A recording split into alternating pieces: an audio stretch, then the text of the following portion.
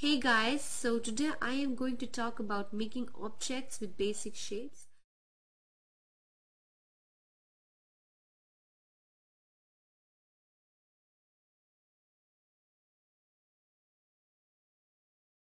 Here I have drawn a switch which is made up of two cuboids, 1 and 2, and I have made it with pencil first because I'm just beginning to draw. If you're beginning to draw objects, you should first draw them with pencil and then use a pen, like a pilot pen or something like that, or a rotating pen.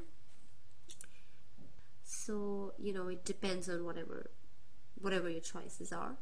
And I've drawn these two cuboids and then converted them into switchboard. You need to draw and practice with a pencil and convert complex objects into simpler objects, break them into simpler objects like a cuboid, a cube, a cone, a pyramid, something like that. This object is not very complicated, but when you start drawing objects, you will come to objects which are very much complex, so you need to convert them into simple shapes, simple 3D shapes, to make them easier for you to make.